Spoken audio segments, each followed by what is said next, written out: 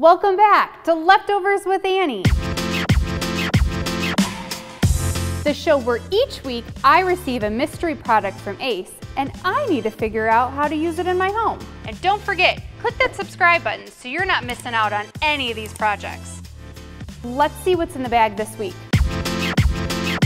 Clark & Kensington paint. By the looks of this paint can lid, I think it's going to be a good color. Let's open it up and check. Wow, is this a bold color? There's not much in here. I think this color would be perfect for an accent wall, and I know just the room. Let's go take a look.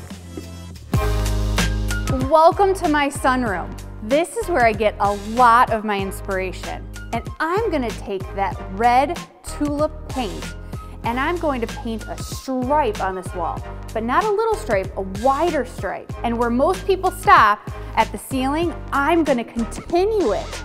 This is gonna bring a neat modern flair to this space.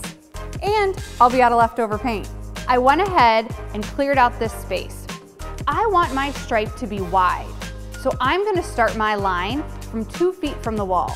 The best part of this project is that with a little bit of tape and a little bit of paint, I'm gonna completely transform this space. Use a level to get straight lines for this project.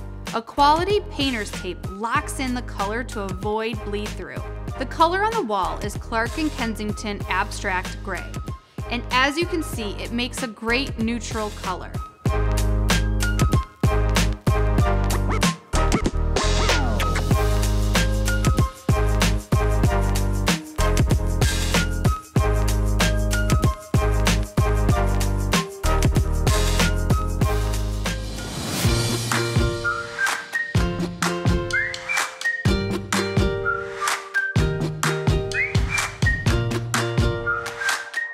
Wow, does that room look bigger?